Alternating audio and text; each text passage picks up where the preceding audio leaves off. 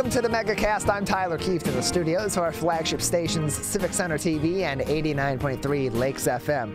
In addition, today, as always, we are on TV in Bloomfield Hills and in the Birmingham area on Birmingham Area Municipal Access. We are also in Southfield on their station, City TV 15, as well as on Waterford Community Television out in Waterford. Both those TV stations joining us for the first time this week, and we welcome them to the Megacast family of television, radio, and other media outlets. We're also on the radio on 88.1 WBFH, the Biff out of Bloomfield Hills. That a service of the Bloomfield Hills School District with live programming from students all afternoon from 3 p.m. until 9 p.m. and then DJ automation from 9 p.m. until we come on the next morning at 10 a.m. We're also online, civiccentertv.com. Click on our Megacast link and learn more about our show, or click on the Watch Live link during our live programming Monday through Friday, 10 a.m. to 12 noon to watch the Megacast live, and throughout the afternoon for replays of the Megacast as well as other original programming and municipal meetings from West Bloomfield, Keagle Harbor, Orchard Lake, and Sylvan Lake. Then at civiccentertv.com/Megacast. You can learn more about all of our partnering television and radio stations such as My Michigan TV, another internet outlet that joins us each and every day with free streamed content from all across the state of Michigan, about the state of Michigan from creators right here in the Great Lakes State. You can learn more about them at mymitv.com, or by going to civiccentertv.com, clicking on our Megacast link, and then selecting the link that goes to My Michigan TV, where you can learn more about all their programming, view some of our segments and their other shows on demand, and find out where you can get My TV on your mobile phone as well as on the web and on your smart TV, 24 hours a day, 7 days a week. Also learn more about our other partnering stations, such as the BIF, such as Birmingham Area Municipal Access. This week we'll also put information up there about Southfield and Waterford's community television stations as well, so you can familiarize yourself with more of our partnering stations as we continue to expand the Megacast network each and every day. Then we also have links to our full interviews as well as our full episodes each and every day. So if you can't tune in 10 a.m. to 12 noon, Monday through Friday, every single day, or even on just a few days, you have other things that come up. We understand. It's okay. We still welcome you to join us. You can join us anytime on our website, civiccentertv.com/Megacast. We usually post our full episodes and have our full interviews posted sometime in mid to late afternoon by the end of our regular business hours here at Civic Center TV each day at 5 o'clock, and you can view those on demand on your time. So if you would rather watch our live shows the day after at 2 o'clock, you can do that through our YouTube page, through our Civic Center TV website, by clicking on Megacast and selecting full episodes. Or maybe there are only certain interviews that are really interesting to you. Maybe you really want to hear from the Michigan Democratic Party today and get their perspective on a number of different issues. We're going to be joined by Lavora Barnes, the chair of the Michigan Democratic Party, just after this first segment,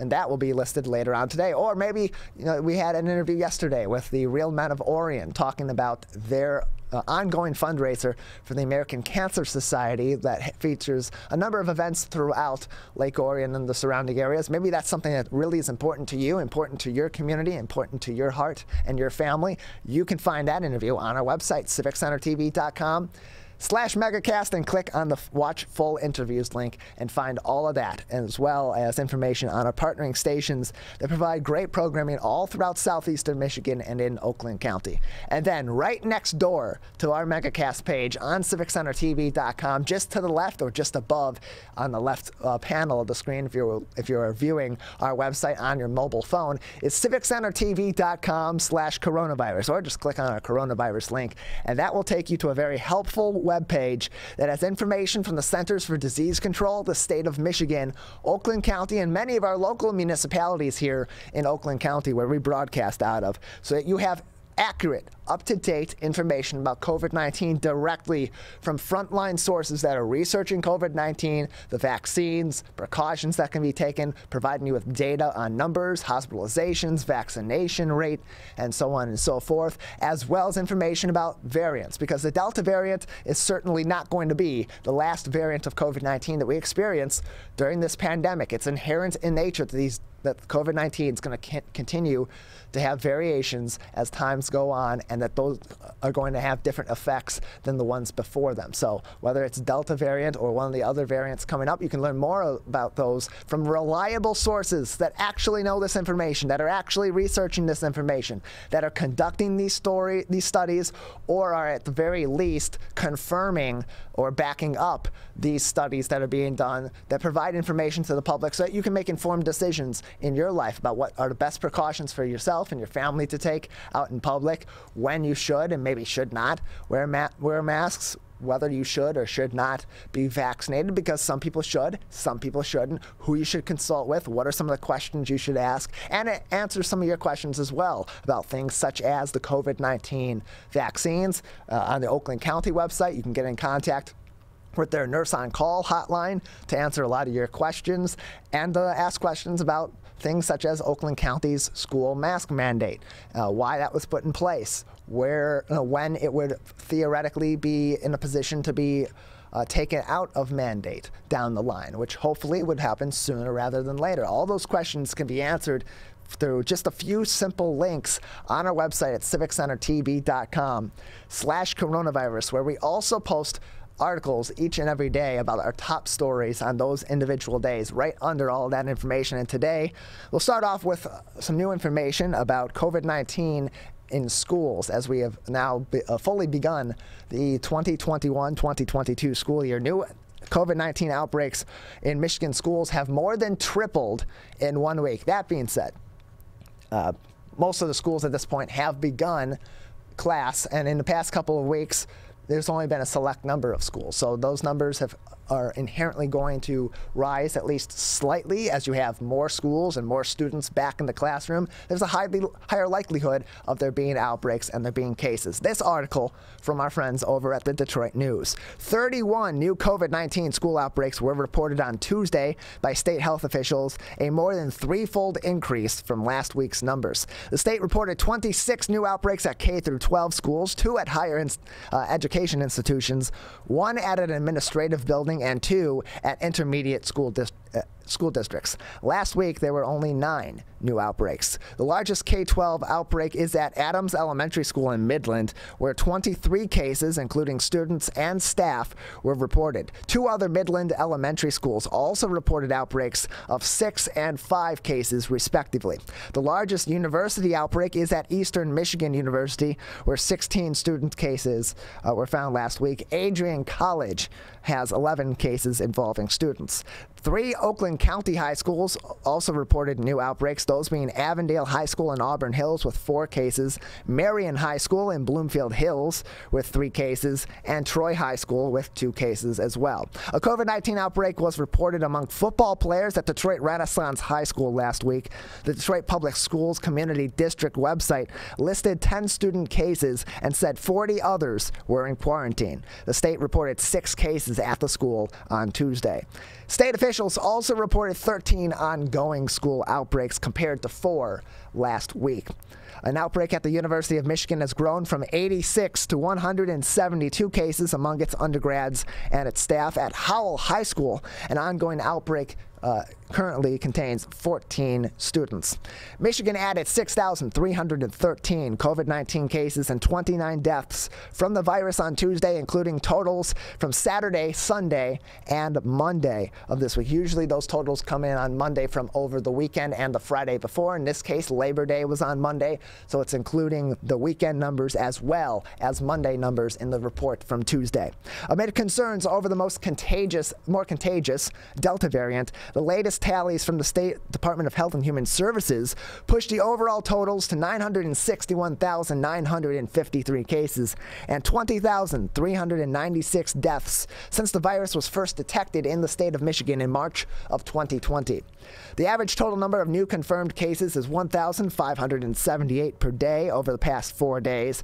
Of the deaths announced on Tuesday, 10 were identified during a vital records review, as reported by the State Department of Health and Human Services. Those vital records reviews are of course, after the fact determinations that deaths were caused as a result of COVID-19 and not of other complications that may have, or in addition to other complications that may have led to those deaths. That a full article from the Detroit News on our website, civiccentertv.com/coronavirus. And of course, staggering numbers, as there's a threefold increase in school outbreaks. But as I said before the article, before I read from that Detroit News article, that's something you have to come to expect as we have more schools getting in session, more students be in the classroom, more faculty back in the building, and more intermingling of people in these facilities over the course of time. That being said, with most schools, or in this case, all schools in the state of Michigan, now pretty much in session as of this week, the benchmark we really are going to be looking at is over the next couple of weeks, particularly 2 weeks from now, when we get past that gestation period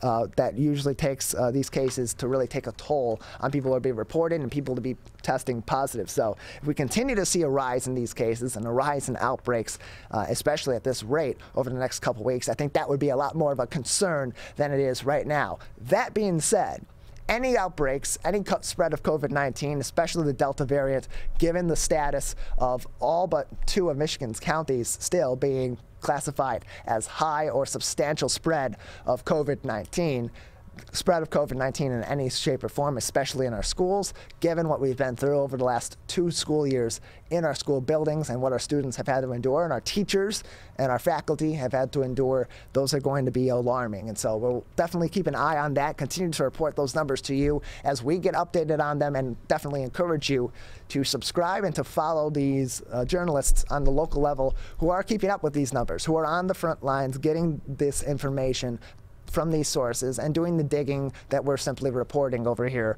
each and every day during our short 20-minute opening and headlines segment of the show. Definitely encourage you to subscribe and support local journalists who are doing amazing work right here in our communities, for our communities, and for people like you and I who are reading the papers each and every day, as we should be, to keep informed on top of watching shows like this. Other news at civiccentertv.com/coronavirus. If you didn't hear the thunder and the lightning and the rain last night, you probably weren't listening, or you had a really good distraction.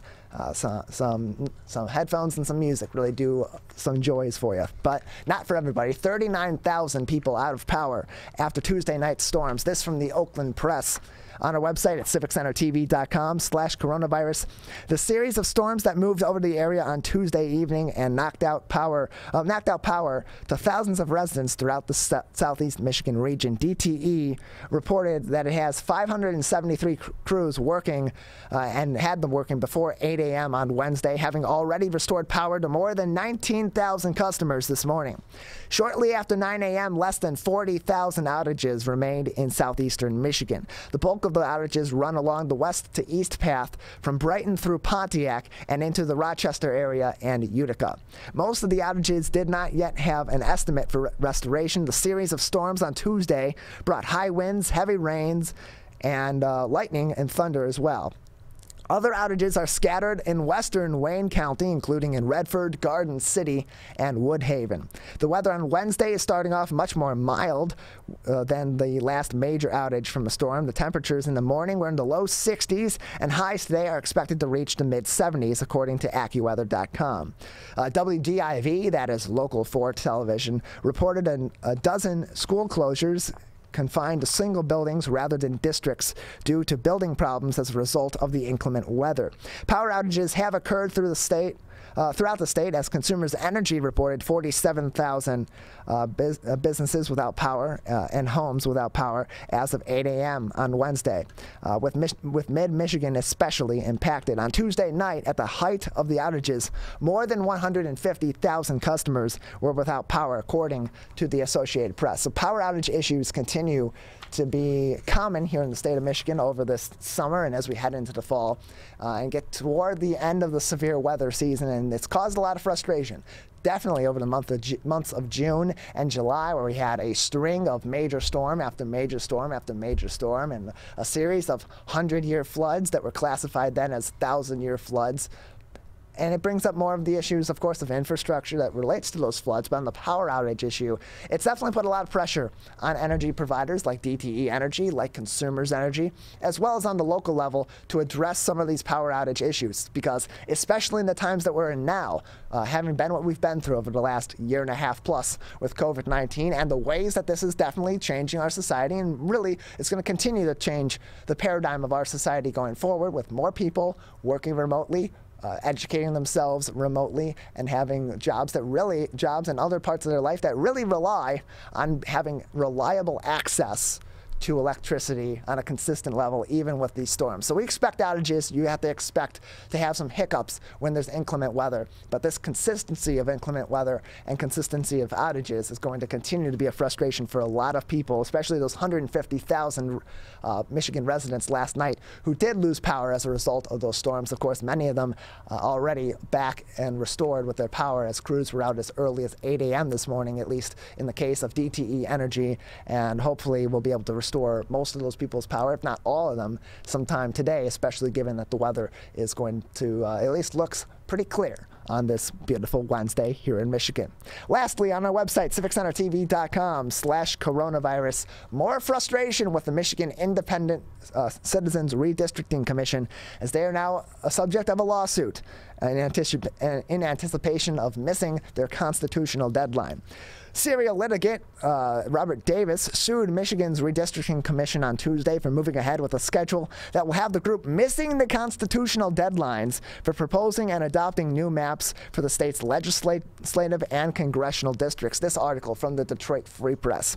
Michigan's constitution requires the Michigan Independent Citizens Redistricting Commission to adopt the new districts no later than November 1st, after providing the state with at least 45 days for a public comment period to comment on proposed maps. But the commission is expected to blow past the September 17 deadline for drawing new maps. The commission has anticipated it would miss the deadline because of an unprecedented delay in census data and moved forward with an alternative mapping schedule instead. In suing the commission, Davis of Highland Park called on the Supreme Court of the state of Michigan to require the commission to meet their deadlines of September 17th and November 1st. In his complaint, Davis wrote that the commission, quote, has chosen to deliberately ignore the clear mandate, in close quote, in the state's constitution. He continued on, quote, such deliberate and unlawful conduct should not be tolerated by this court, end close quote. He wrote, the first ever independent group of randomly selected voters tasked with redrawing the state's political lines was established after voters in 2018 backed a constitutional amendment to take away redistricting responsibilities from state lawmakers. The commission is seen as a corrective to gerrymandering, the practice of drawing lines as an advantage to a political party. Usually that is the political party that is in power in one state government or the other. In this case, right now, for example, that would be gerrymandering would be if the state Republican legislature was redrawing the lines in favor of the Republican Party. That would be considered gerrymandering. With this redistricting commission, being that it's made up evenly of Republicans, Democrats, and independent voters that are selected at random, although with even numbers to total out the commission, that is supposed to be with the purpose of preventing such gerrymandering. The article continues on. Davis's complaints state that the voters in Michigan changed the Constitution, quote, with the understanding that the amendments contained mandatory deadlines, and closed quote. Davis expressed concerns that if the commission moves ahead with a delayed redistricting schedule, it will shorten the period of time to mount legal challenges to the new maps and undercut the ability of potential candidates for office to gather the required number of signatures from voters in these new districts. The commission proactively petitioned the Supreme Court for a deadline extension for proposing and adopting new districts, but its request was denied in July. In the face of active legal challenges, it is unclear whether the High Court will allow the Commission to proceed with its current schedule, which has the Commission launching the 45-day public comment period on November 14th and considering a vote on the adoption of final maps on December 30th. The commission's general counsel, Julianne Pastula, told the Supreme Court in late June that the census delay was, quote, a rare and extreme circumstance, and closed quote, that justified the commission's request to the court for a delayed deadline. In a quote from their attorney, she said, quote, when the people enacted the constitutional amendment, there was no way that they could foresee this would ever happen, close quote. Redistricting authorities across the country have had to contend with the truncated timeline for crafting new districts because of the census delay. Federal law requires that the Census Bureau shares the redistricting data with states by April 1st this year, following the conclusion of the decennial count of the U.S. population. But census officials have said that the pandemic, wildfires, hurricanes, and civil unrest made the meeting of that deadline impossible. Census data was then released instead on August 12th of this year. In his complaint, Davis argues that the commission received the data with sufficient time to meet the November 1st deadline. Since the group began drawing maps, commissioners have repeatedly raised concerns that the process isn't moving efficiently, as the inaugural group has had to work collaboratively to draw lines that consider public input and maps submitted by the public, as well as racial and partisan voting data. So, on one hand, the commission has been missing all of its deadlines. It has been consistently inconsistent in its approach to filing these maps. But on the other hand, the census data delay is a huge obstruction to their process moving forward, and to make sure that they are making informed decisions that do take into account changes in population, that do take into account demographics, that do take into account a number of other factors that are then exemplified by U.S. Census data. And when that data is several months late, in this case, it's due in April. It wasn't in April, it wasn't in May, it wasn't in June, it wasn't in July. It didn't come until 5 months and 11 days later than was expected. And then from there, they're supposed to go from August 12th through September and through really a month and 5 days to make their first deadline through the Michigan State Constitution and have their final maps determined by November, just a couple of months later. That is a really tough task, especially for a commission that has had so many absences, that have in many cases been chronic, and had a lot of delays and a lot of inefficiencies in its process altogether. So there's really two sides to this. There's the due frustration with the Michigan Independent Citizens Redistricting Commission for their delays, for their inefficient processes. But on the other hand, there should be some sympathy and some relief there as well, because they are, for lack of better terms, doing their best with the circumstances that have been handed to them, as the U.S. Census data was severely delayed due to the pandemic, both in getting that data into the Census Bureau and finalizing that process, and then on top of that, tallying all the numbers and releasing that data to the powers that be and to the general public in a timely manner as well. When that's 5 months late, it's definitely going to cause a hiccup in processes that rely on it. All of those headlines and more, as well as these full articles from our friends at a number of different news outlets here in southeastern Michigan, throughout the state, on our website, civiccentertv.com/coronavirus, in addition to all those helpful links to the Centers for Disease Control, the state of Michigan, Oakland County, and many of our local municipalities, so that you can stay informed about COVID-19 and other issues that are affecting your community each and every day. We have a great show ahead, as I mentioned earlier. We'll kick off the show here in a few minutes with Lavora Barnes, the chair of the Michigan Democratic Party. At the bottom of the hour, we will then shift gears and we'll be speaking, at the bottom of the hour, we'll shift gears as we head into the second hour. We'll speak with Oakland County Prosecutor Karen Mcdonald.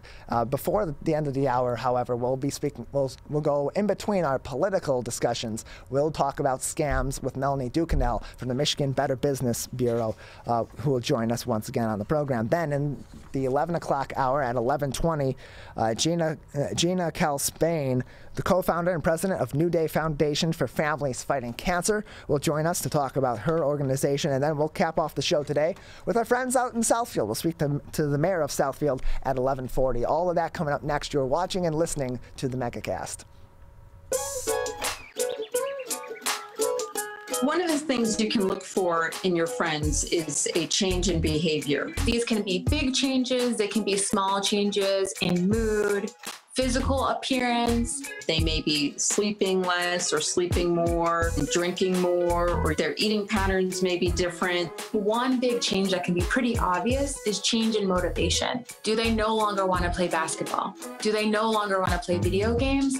Now that we're spending more time online and in virtual settings, it's really important to pay attention to the language that your friend is using and the words they're using to communicate. So when we text our friends, are they taking longer amounts of time to respond? Are they not responding at all? You don't have to be an expert to try to recognize these signs. The second that you feel it in your gut and that you're concerned, that's the second to have the conversation and open the door to what might be going on. Whatever gets you talking. Today, it is easier than ever to join Michigan's Organ Donor Registry and help build a bridge of hope for organ, tissue, and eye donation. Just one person can potentially save or help improve the lives of up to 75 people. By joining, your legacy could be the gift of life. Sign up today at michigan.gov/SOS or at any of the more than 145 Secretary of State self-service stations located across Michigan. Be part of Michigan's Bridge of Hope by adding your name to the Organ Donor Registry. Welcome back to the Megacast. I'm Tyler Keefe, alongside board operator and studio producer Calvin Brown, here in our studios of our flagship station, Civic Center TV, and 89.3 Lakes FM, located in West Bloomfield Township on the campus of Chico Elementary School, here on Walnut Lake Road, as we continue to broadcast the Oakland County Megacast, and really a statewide Megacast at this time, each and every day, live from 10 a.m. to 12 noon. Find our replays and more information about all of our partnering media outlets, TV, radio, and internet on our website, civiccentertv.com/megacast. Lavora Barnes, our first guest, is the chair of the Michigan Democratic Party. She was elected in February of 2019 and is the first black woman to hold this post. She joins us once again now on the Megacast as we are heading into a very important and what seems like it's going to be a very competitive political year once again. Lavora, thanks for being with us today. Great to be back with you guys. Good to see you. So let's start off with what we were talking about before the break. That last article I read from our friends over at the Detroit Free Press about the Michigan Independent Citizens Redistricting Commission. There's a lot of due frustration that is being tossed their way, as there have been a number of delays. There's been a lot of reported inefficiencies in their process, as well as among some of the commissioners themselves. What's the Michigan Democratic Party's take on what has been happening so far with the Michigan Independent Citizens Redistricting Commission? Because on one hand, this is, at least seems like it is the best path forward for Michigan voters to be avoiding gerrymandering, whether it be Democrat or Republican now and in the future. But on the other hand, it's been a very messy process through their first set of redistricting maps. It's funny. This is truly sausage making, right? Folks are actually watching this happen as it goes. And, you know, we were proud to support the idea of the commission when it was working its way through the voters. And we are really thrilled that this commission is in place, and we support the work that they're doing. And it's so important that we draw these lines fairly and without the influence of the elected officials who would sit in these districts once they are drawn. It has been frustrating to watch. I understand that. And it's probably frustrating to them for this process to draw out the way it is. It is tough work drawing districts, and it's even tougher work drawing districts publicly, together as a group instead of individually. And I think that they just need probably to just get this process a little bit tighter so that they can move through this process faster. I would love to see them, you know, taking a look at partisan fairness while they're drawing. I think that the plan right now is for them to go back and look at partisan fairness after they've drawn some of these maps. It makes more sense to me to be looking at it while you're drawing the map so that you're drawing these maps fairly as you go along. But we're watching it closely. We've got lots of our members participating in public comment, and we'll continue to do that. And we look forward to seeing what these fair maps look like when they're finished. And you have to expect some hiccups, especially when a lot of the data that they rely on to make a lot of these decisions is based off of the most updated U.S. Census data. In this case, that data was due to be sent out to these powers that be, including commissions like this, and to state legislatures across the union on April 1st. And what ended up happening is that deadline was missed by the Census Bureau due to a number of factors, mostly surrounding the COVID-19 pandemic, as is claimed by the Census Bureau. And by the time that that data was out, it's 5 months plus later, it's August 12th. That really makes for a difficult situation here. But the fact of the matter is they do have those numbers. They do have a month after those numbers are out there, and that they have time to deliberate on them and look them over and make at least initial drawings before that 45-day public comment period is opened up. And so they are able to take a look at those things, such as political lines in these certain areas, at least among those that did report their political affiliations in the U.S. Census Bureau or through other means. So at this moment in time, they have plenty of that data to move forward, especially right now, given the situation that we're in and the last few political cycles that we've had through the gubernatorial election, certainly the 2020 presidential election, and with the data we've seen so far from the U.S. Census Bureau that's reporting such changes in the demographics of a lot of our communities with growing diversity. How much more important now is it for a commission like the Michigan Independent Citizens Redistricting Commission to make sure that they get this right, but get it right in a timely manner as we approach a major election season here in the state of Michigan? It's so important. We've been through so many cycles under these gerrymandered maps that were drawn during that after that 2010 census. And if you look at the numbers, you see Democrats winning statewide, but then as you get down to legislative districts, the disparity is great, and that is because of how these maps were gerrymandered to favor Republicans. And we are hoping right now for fair maps. That's all we're asking for. We're not asking them to draw, although I would love it if they did draw a bunch of Democratic maps, but I want fair maps, right? I want to make sure that when we run the next time, we're running under some fair circumstances, that the finger's not on the scale for either one party or the other.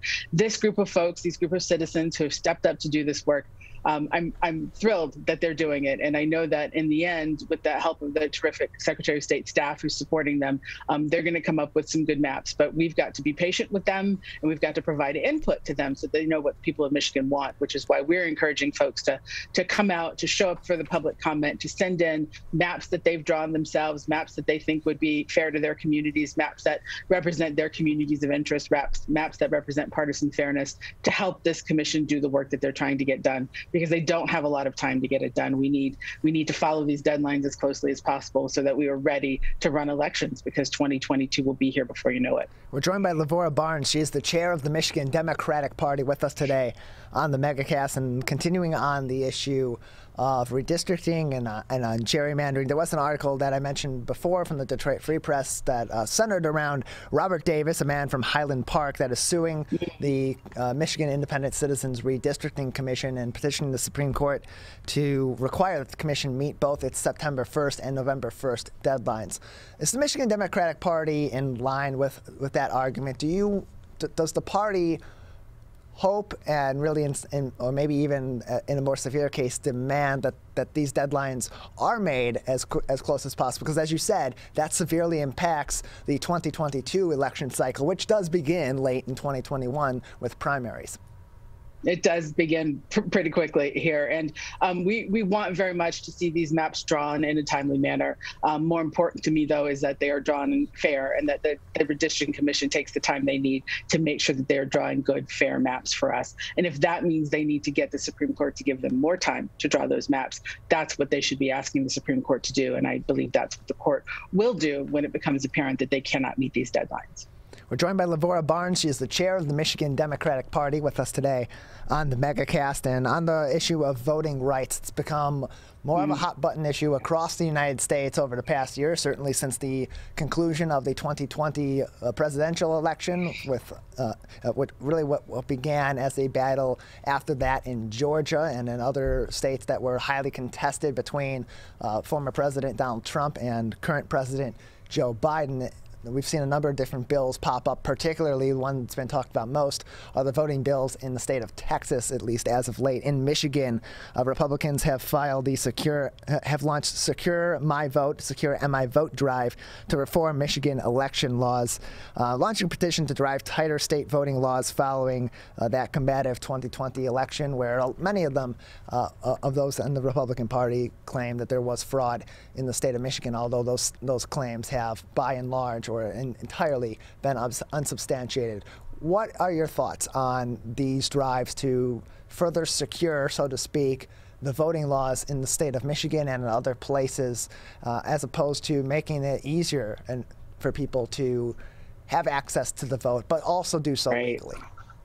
You know, in overwhelming numbers in 2018, the voters of Michigan decided to make it easier for folks to vote, to give folks better access to the ballot. And this effort is to overturn that clear vote that the Michigan voters made in 2018. I've said this so many times, but it's what the Republicans' playbook seems to be, that first they lose and then they lie, that big lie about what happened in 2020, and then they try to change the rules. They cheat. And this is the next step in that cheat. This is a deceptive effort to overturn what the people of Michigan decided they wanted, and to even go even further backwards in terms of access to the ballot. I believe it to be a constitutional violation of rights. I think that we're putting barriers to voting that should not be there, and that our Constitution protects voters from having in their way. We have a right to vote, we have a freedom to vote, and we should be allowing our folks to have access to that ballot without these barriers that the Republicans want to throw up in front of them. We're joined by Lavora Barnes. She is the chair of the Michigan Democratic Party, with us on the Megacast. Just a little bit of information about what this Secure My Vote initiative from the Michigan Republican Party would do. According to the outline shared with Bridge Michigan magazine, the initiative would require in-person voters to present a photo ID. Acceptable forms would be a driver's license, state ID card, passport, military ID, tribal ID, or student ID issued by a university, junior college, or community college. It would require voters applying for an absentee ballot to include their driver's license or state ID number along with the last 4 digits of their social security number. It would prohibit the Secretary of State and local election clerks from sending absentee ballot applications to voters who did not request them specifically. Prohibit outside corporate entities, and closed quote, from funding Michigan elections, and create a new quote, voter access fund with $3 million to provide free state ID cards to residents who may struggle to obtain one because of financial hardships. So on one hand, these are new restrictions. They would, in this case, should any of these initiatives ultimately become law in the state of Michigan, would in some ways make the process of getting voters to the polls and having their votes be counted more difficult. But on the other hand, there are some proposals in this initiative, such as those $3 million to help provide state IDs, that would provide some of those necessary materials to people that may not have access to be able to get state IDs or to get a driver's license because of financial hardships or others that are in place. So is there a balance here where we can provide greater security to our election, but also provide greater freedom and access to elections for those that qualify and maybe have had issues with access to getting their votes heard in past elections?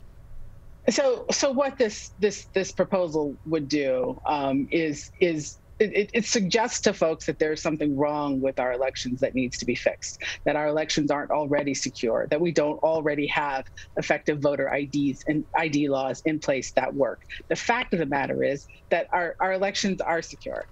We just ran the biggest, most secure election in 2020 that we have ever run because of our terrific, nonpartisan, Republican and Democratic clerks all over the state who do this work and do it well, because of our terrific Secretary of State, who is the best in the nation at what she does, and she does it well. We have voter ID laws already that work.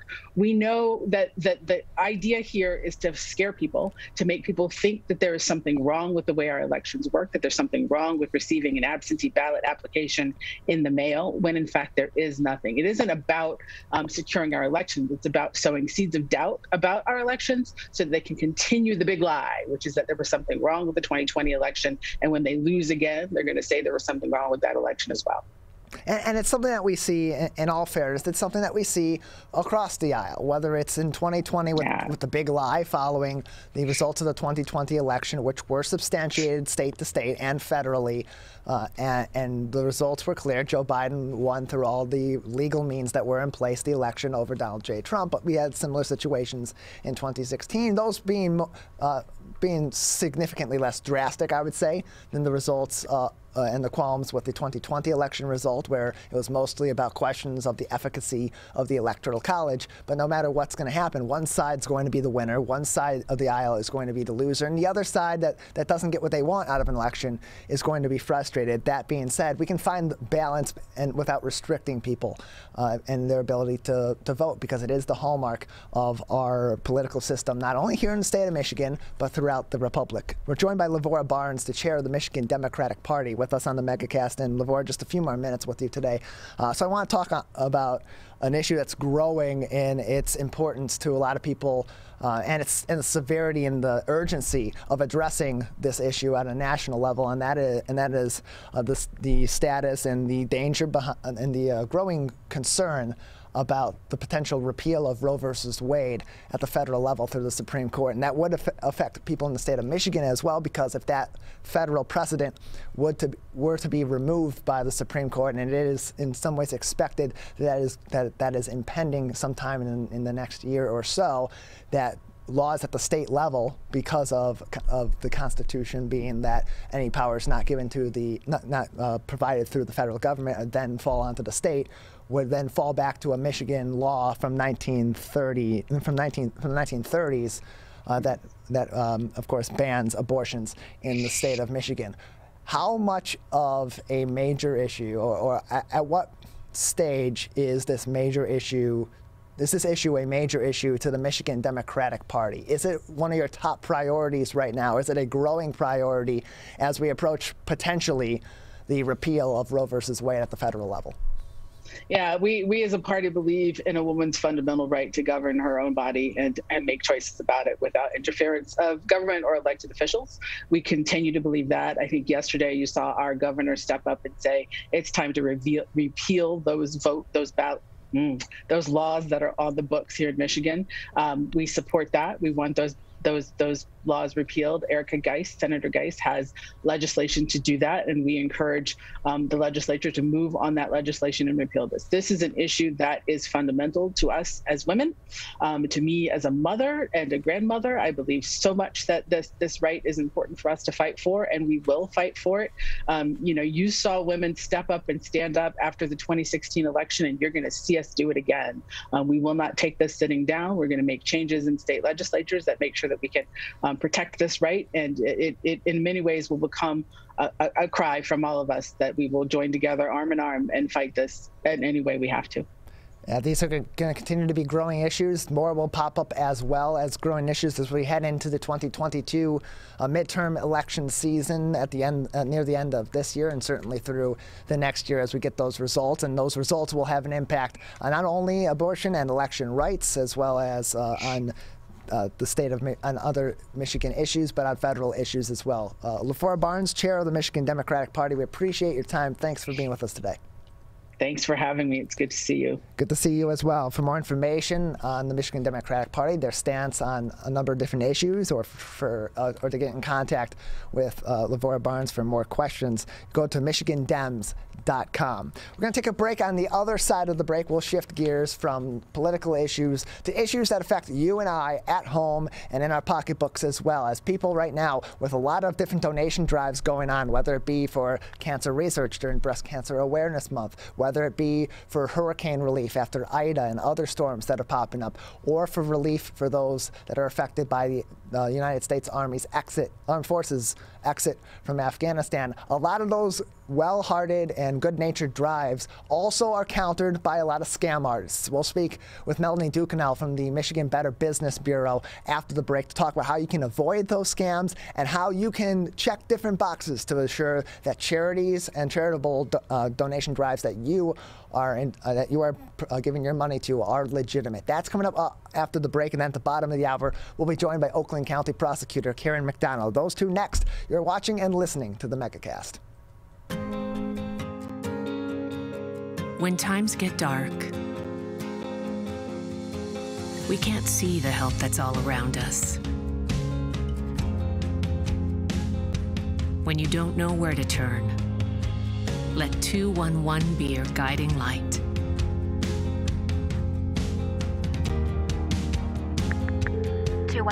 How can I help you? Our guides are ready to connect you with the help you need.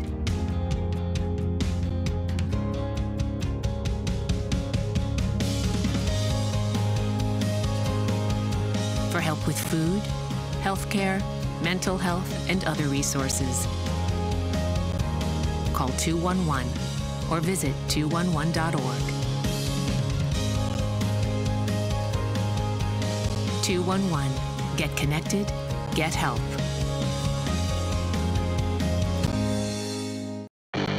How does marijuana affect the teen brain? Our brains are still developing into our 20s. With regular use, marijuana can affect teen brain development. It can affect our brain's circuitry and blood flow and impair thinking, learning, and memory function, which could hold us back from reaching our potential.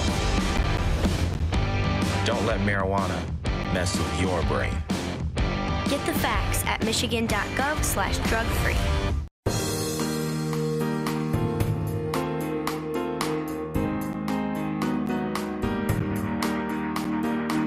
As we continue through time, as we continue through this crisis of ours, more people are in need of additional help from the generosity of others, whether it be organizations and nonprofits that are directly going out and helping these people, or through other crowdfunding sources as well. But that also opens the door for people that are wanting and seeking to commit crimes of opportunity and take advantage of the kindness and the good nature of others. And one person that is on the front lines working to help people avoid those situations and be able to use their generosity and their good heart for legitimate purposes is Melanie Ducanel. She is the president and CEO of the Better Business Bureau of Michigan, joining us now on the Megacast. Melanie, thanks for being with us.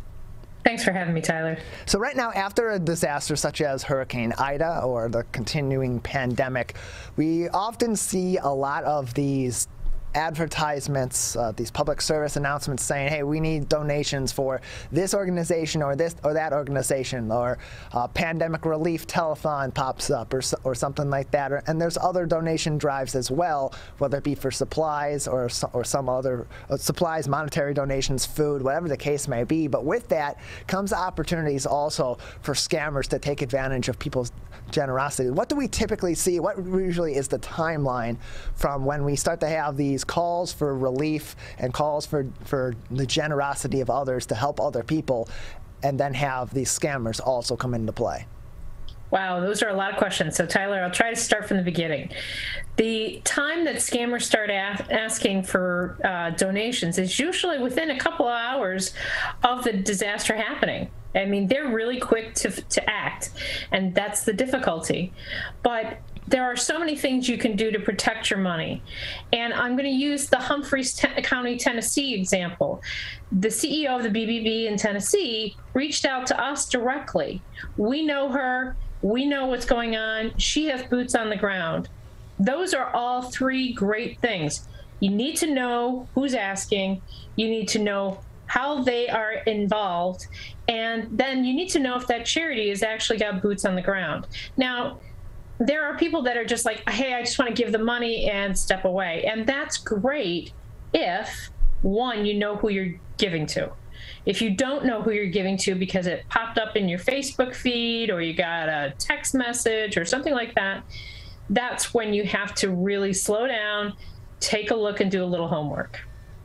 And where should people go, whether it be websites or numbers they can call? Obviously, the Better Business Bureau would be a resource that can provide some help on determining the legitimacy of a business and maybe be able to point them in the right direction for some of these nonprofits as well. But are there other resources that people can access that the Better Business Bureau would suggest to take those steps to verify these charities that they're looking into or that they're seeing advertisements for? There's quite a few places, and one of them is our sister organization called give.org. It's part of our Wise Giving Alliance organization, and they actually accredit charities. They go through and they look at their standards of trust and make sure that those charities abide in those. There's also a very active resource, and that's our state's Attorney General's office. Charities in the state of Michigan need to register with the state.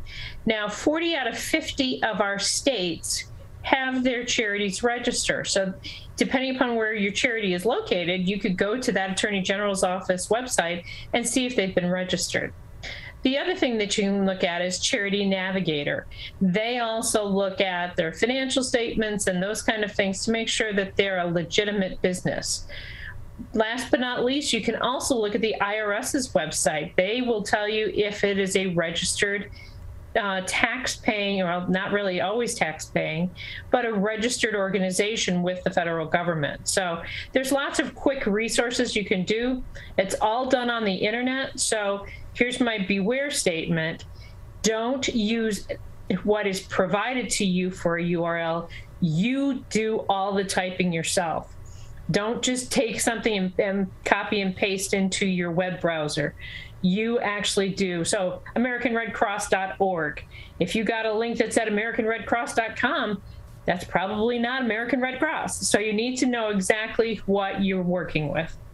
We're joined by Melanie Ducanel. She is the president and CEO of the Michigan Better Business Bureau with us on the Megacast. And Melanie, when people are finding these charitable organizations, you've identified some points they should look for to identify legitimacy, but are there other red flags that they could be seeing as well, whether it be a boots-on-the-ground organization that's approaching them at the grocery store or in some other public place, or it be something online, whether it be an email or it be a link? What are some red flags that people should look out for that when they see, they immediately should take a step back and be like, oh, whoa, this organization that looked like it was doing wonderful things and it's a legitimate charity and it's actually helping a lot of people may not be everything it seems to be?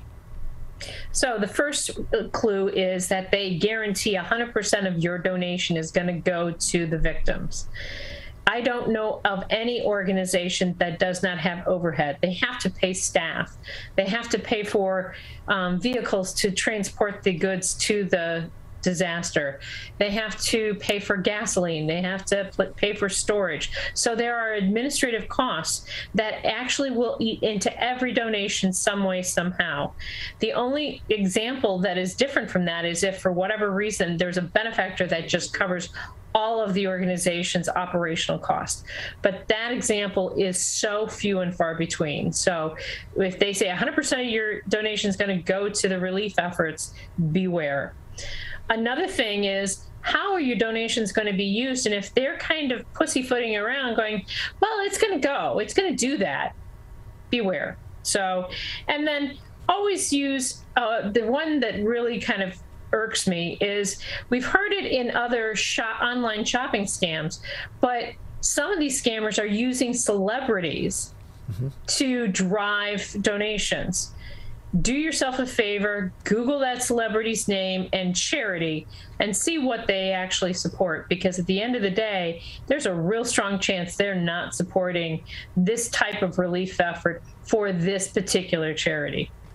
We're joined by Melanie Ducanel. She is the president and CEO of the Michigan Better Business Bureau. Now, Melanie, some organizations may jump through all the hoops that they need to, go through all the steps that they have to become legitimate organizations, but that doesn't necessarily mean that all the work that they're doing is, like you said, 100% is a red flag, but is going majority toward the actual cause. Sometimes these nonprofits are using some of those funds for other means. Is that something that they have to be transparent with to potential donors, or is that something that they can relieve themselves from disclosing as long as they are running their operation within the law? It really depends on the ethics of that organization, of whether or not they want to be 100% transparent. It is not a legal requirement. So what you can do is you can look at the financial statements. So as an example with Charity Navigator, they will print out the financial statements of that organization. So you could quickly look and see how much is going to payroll, how much is going to building, how much is going to programming. And I do want to give you one cautionary point, though, is that if you see an organization that is 100% human-driven, meaning the way that the services and the programs are delivered is by humans, you're going to see a salary number that may throw you off base. You may say, hey, wait a minute, 70% of their overall revenue source is going to salaries. That's crazy.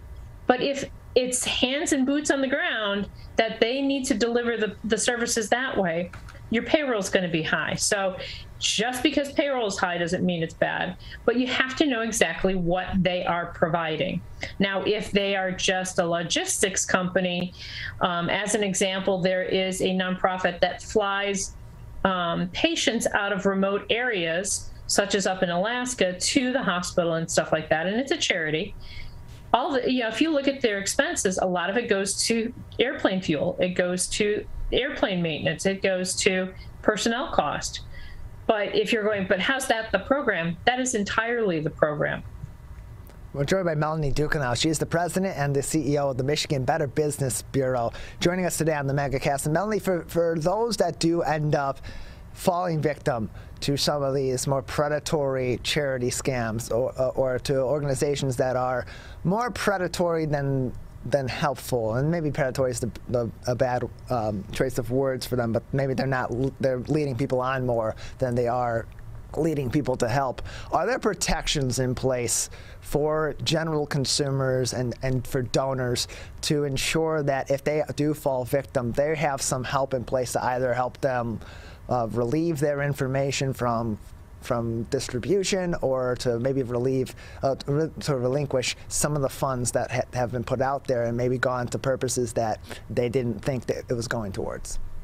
Potentially, and I use that in quotations, potentially, if you used a credit card to make your payment and you can prove that the money did not go to charitable outcome, you could talk to your credit card company and get a refund.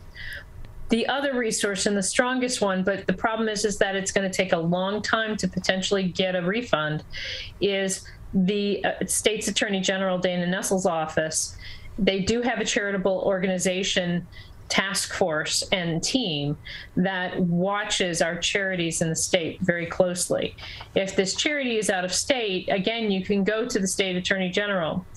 The other thing that you can also look at is the Federal Trade Commission, because depending upon how they solicited you, that could also be something that they could advocate on your behalf. So, but sadly, if you generally give a donation, the donation is gone. So that's why the upfront homework is so important. We're joined by Melanie Ducanow. She's the president and the CEO of the Better Business Bureau of Michigan, with us today on the Megacast. And Melanie, not all charities are created the same. A lot of people will make donations to a cause that they find near and dear to their heart, or something that is tugging at their heartstrings at one moment in time. They may make a donation and think, well, hey, this organization, I've done my research, I've done my homework, they're doing good work, I want to help and make a donation, and the benefit for me is I can deduct that from my taxes later on. But that's not the case with every single charity, correct? That's correct, especially, and this is probably the one that pulls at your heartstrings the most. A family loses their house to a fire and they do a crowdfunding site. And so everybody wants to make a donation to that family. 99% of the time, the family is not created a charity in order to receive those funds. So that will not be tax deductible. So again, one of those other upfront questions, are you a 501c3 charity? If you understand that designation, that's an IRS determinant. And when you have that available, the charity should be able to give you a receipt if it is fully tax deductible. We're joined by Melanie Ducanow. She is the president and CEO of the Michigan Better Business Bureau, joining us today on the Megacast. Melanie, just another couple minutes with you before we'll say goodbye today. Is there anything else right now that is of great concern, or should be of concern, to consumers in a general sense across the board, whether it be related to charities and to charity scams, or to other issues that the Better Business Bureau is working on?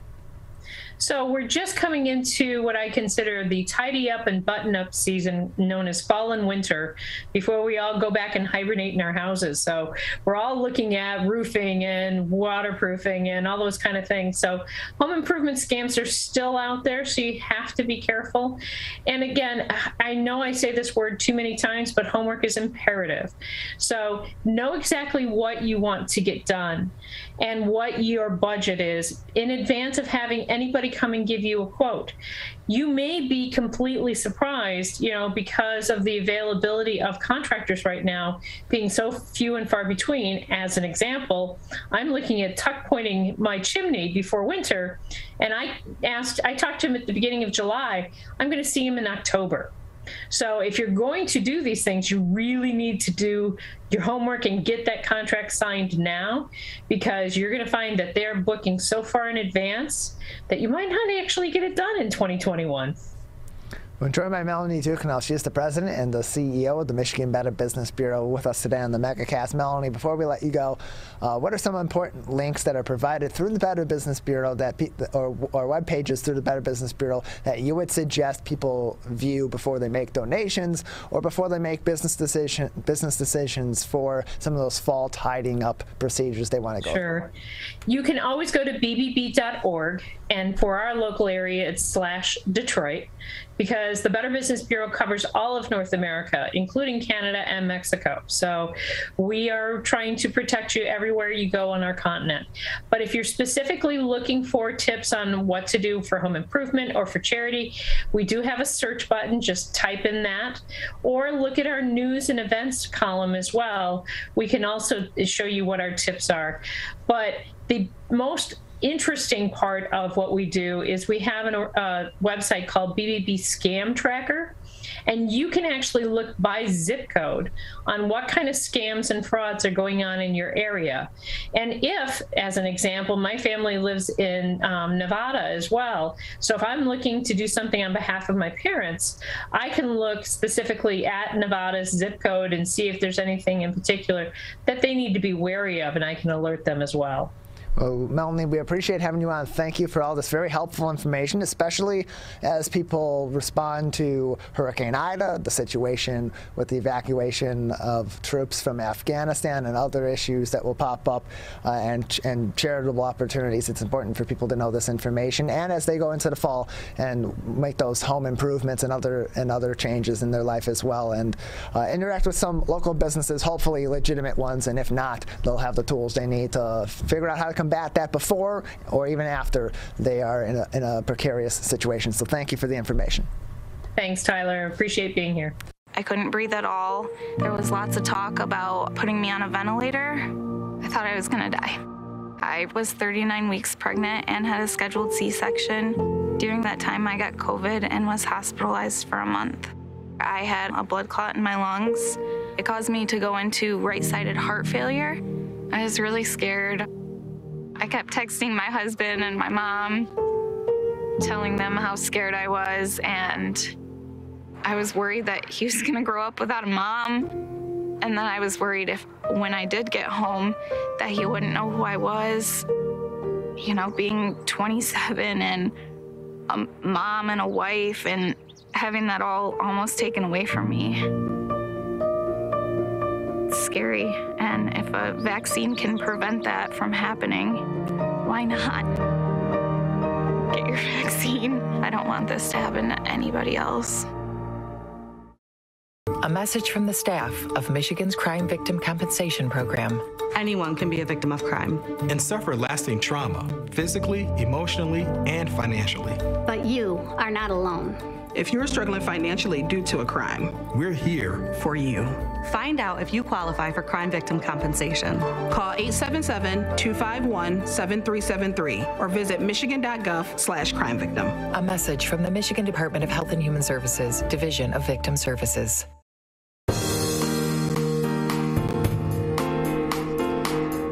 Welcome back to the Megacast. I'm Tyler Keefe alongside board operator and studio producer Calvin Brown. You're listening to us on your radio home for the Megacast, 89.3 WBLD Orchard Lake and 88.1 WBFH Bloomfield Hills. Learn more about each of our partnering radio stations, as well as our TV and web media outlets, as well on our website, civiccentertv.com/Megacast. To kick off the second hour of the show, we're pleased to be joined by Oakland County Prosecutor Karen Mcdonald with us now on the program. Karen, thanks for being with us today.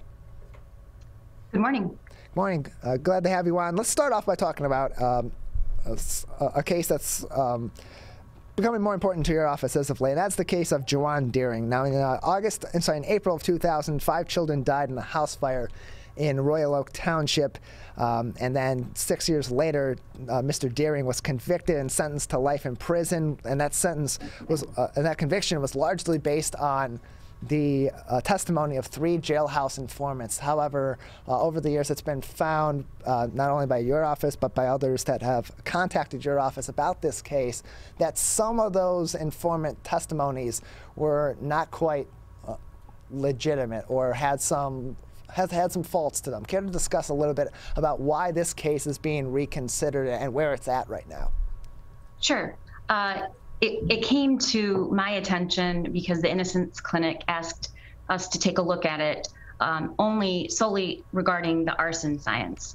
As many of the listeners may know, the arson science has changed over the past 20, 30 years, and what we traditionally relied on is no longer credible. So in the process of doing that, a couple prosecutors who are career prosecutors that have been in the office for a very long time came to see me and said, we actually have some concerns about this case, and we always have. So I just pulled the file, the actual file, which consists of 3 or 4 boxes of documents, and immediately saw a letter written by one of the informants to the prosecutor at the time, indicating that there was some sort of agreement about a deal he would get for testifying. And that, of course, is alarming because jailhouse informants are used and they're allowable. You just have to always disclose to the jury what, if anything, they received for their cooperation and their testimony. And I quickly realized that none of that was ever even disclosed or brought up in the trial. I immediately called the Innocence Clinic and said, do you know about this letter? And that led to a long investigation, which started with me ordering all of our files that we had charged any of those 3 informants to see if there were other deals. It's really important here to understand the only way anybody would discover that these informants were given deals or leniency for their cooperation and testimony is by looking at the private confidential files of the prosecutor, notes that we as trial lawyers write in the folder, internal memos. And it was clear to me that had taken place. In fact, in one case, the informant had been used for over 20 years with the Sheriff's Department. So I requested and was granted permission to hire an independent prosecutor, was completely transparent, and turned it all over to the Mr. Deering's lawyers as well as the public. And the Michigan State Police aided in doing an independent investigation. The independent prosecutor, Beth Morrow, just released her recommendation, which was that we vacate Mr. Deering's conviction. And based on all of the findings, I agree with that, based on everything that was discovered. We're joined by Karen Mcdonald. She is the Oakland County prosecutor with us on the Megacast. And prosecutor, when information like was received in Mr. Deering's case is brought to the prosecutor's office's attention or to some other higher office's attention, where does that process start to then review that case? Is it a situation where you're immediately starting with, okay, maybe we need to reconsider this person's conviction, or maybe we want to vacate their sentence? Where does that process generally start for people that may have cases that have some questionable outcomes or questionable evidence or questionable processes, and how do they go about addressing that with their prosecutor, such as your office? Well, there's 2 lines here. The first route is the traditional route of your appeals court. You have a right to appeal in the Michigan Court of Appeals, and then if the Michigan Supreme Court grants leave, then they will hear your case. The other is through what we call a conviction integrity unit, and these are units designated in prosecutor's office solely to revisit cases where new information and evidence has come to light. It is not to stand in the place of the jury. It is to address cases where, for instance, that the science used 20 years ago has now been improved, or DNA evidence has come to light, or new evidence that the jury didn't hear. I mean, that is in the works. I've requested that from the Board of Commissioners, and the County Executive, Dave Coulter, actually incorporated that in his budget proposal. So we hope to be up and running on that in October.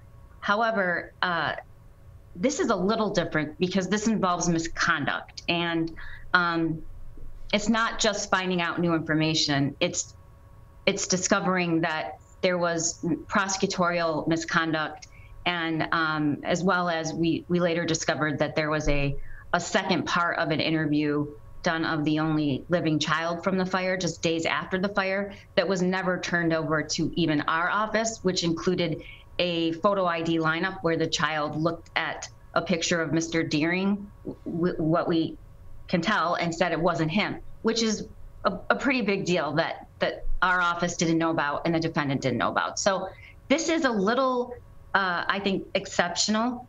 I think your average conviction integrity unit reviews hundreds of cases and only recommends relief granted on few of them. And that can come to our unit through an attorney, but also straight from an individual who's been convicted and is incarcerated. We're joined by Karen Mcdonald, the Oakland County prosecutor, with us on the Megacast today. And Prosecutor Mcdonald, shifting gears a little bit, we've heard a lot recently about there's been a lot of debate recently, especially since the Michigan marijuana laws were changed and that marijuana was decriminalized in the state of Michigan, although it's still federally illegal. That should be of note. There's been a lot of discussion about reconsidering some cases of those that have been imprisoned or convicted of marijuana charges.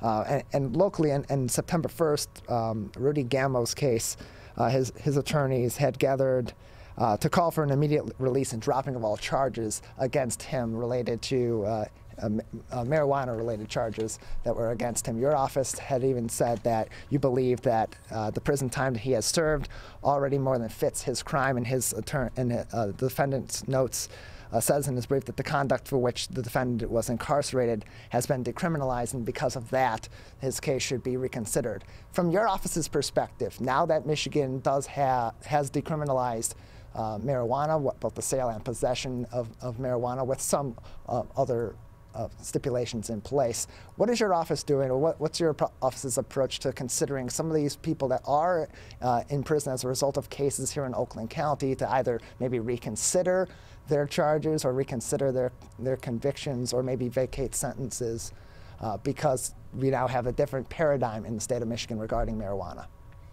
We do, and we also have a new prosecutor. And, you know, I ran on a platform of common sense criminal justice reform, which is that our first priority is public safety, but we need to do what works and what makes sense and what protects all people. And keeping somebody in prison for an offense that is no longer considered illegal at a great expense to the taxpayer doesn't make sense if so long as this person doesn't pose a threat to the public. In Mr. Gamo's case, it was brought to us. We reviewed it. I reviewed it personally, and we agreed. We stipulated that it should be that he should be released. However, in a rare turn of events, the judge did not agree, which is somewhat unusual because when you have a prosecutor who agrees and a defendant who agrees, you know, I'm actually a former circuit court judge, and that's pretty much a home run.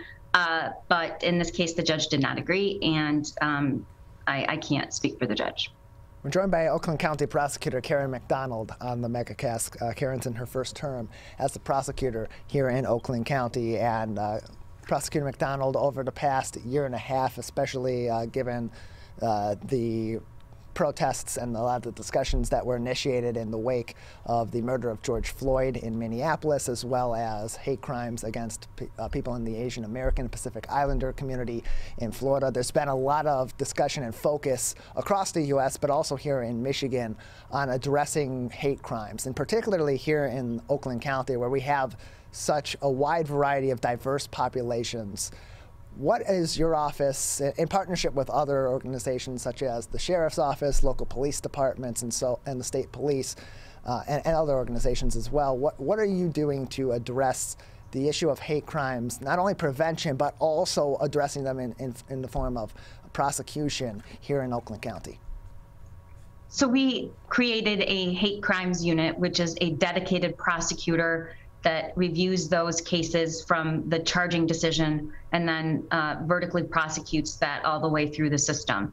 As part of that, she has received expert training with the cooperation and help from the Attorney General's office and other agencies and resources. We've also partnered with Fair Michigan that helps us identify and work with and advocate for members of the LGBTQ community, and also doing outreach to local law enforcement agencies to really educate law enforcement on what's a hate crime, what can we prosecute, what do we need to prosecute it.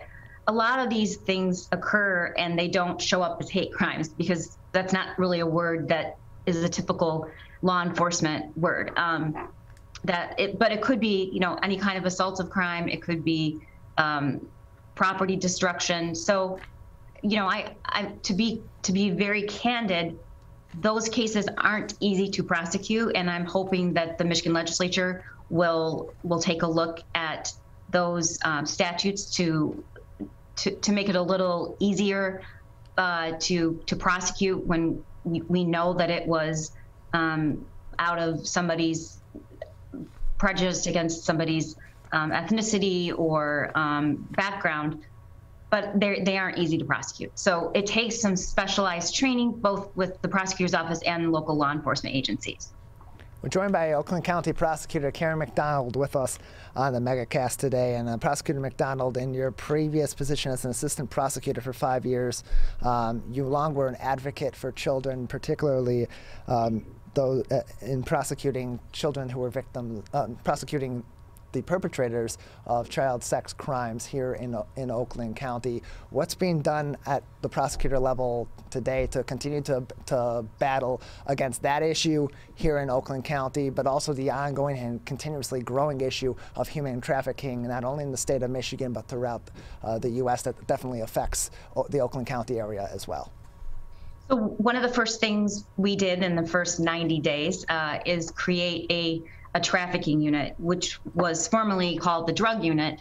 It now is a trafficking unit, and we have prosecutors in that unit that specialize in prosecuting both the trafficking of narcotics, but also human trafficking, which again really it's critical for those individuals to get specialized training.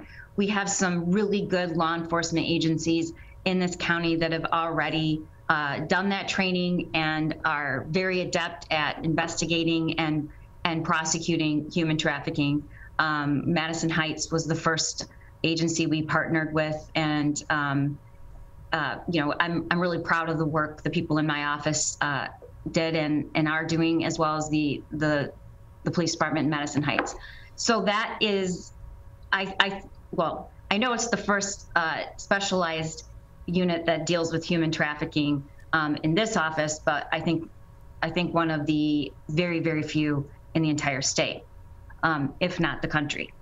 So with regard to child victims, we have had and still have a special victims unit where we focus solely on prosecuting victims of child sexual assault, sex assault, and domestic violence. And also, what people I think forget about is the prosecutor's office also has a juvenile division, and in that division, we proceed on petitions to remove children or temporary petitions for abuse and neglect, where we can really identify vulnerable kids that have a really increased chance of becoming part of the criminal justice system later.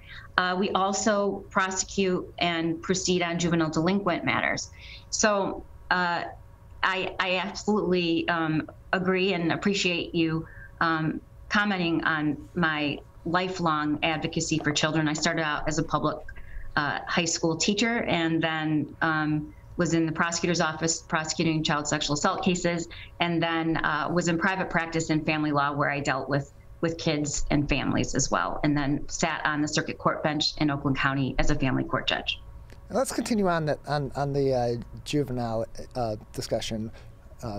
We're joined by Prosecutor Karen Mcdonald with us on the Megacast, Oakland County Prosecutor. And while you were running for office, you did make a point of wanting to address reforming the juvenile delinquent system here in Oakland County, or refocusing on it to make it a system that is more conducive to prevention of crime amongst children and preventing the recidivism of children back into the system after they have gone through whatever the means may be to either properly address whatever crimes they may or may not have committed, and to prevent them from coming back into the system later on. Also reforming certain programs and reimagining certain programs like the Children's Village program here in Oakland County. What has been done since you have entered office by your team at the prosecutor's office to begin to address those issues, and what are some changes that maybe the public maybe isn't aware of or isn't seeing, but are definitely making some changes in the lives of children that are unfortunately in the system in one way or another?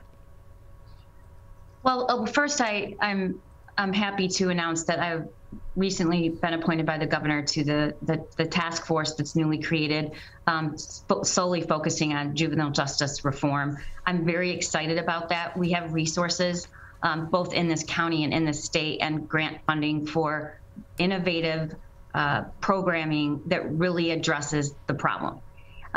In the juvenile system, charging kids with crimes is necessary at times, there's no question. But we also have to understand that very, very often, those kids are being charged for a wrongful act, but they are also usually victims from some sort of abuse or neglect. And because of that, we can't just treat them like mini adults. What we know from the data is that a child that has been removed from a home, even just for one day, has an increased likelihood by 7 times of encountering homelessness, drug addiction, substance abuse, incarceration, suicide. There's just, so what do we want to prevent? Well, what we want to prevent is kids being vulnerable to any of those things, and also being charged with a crime.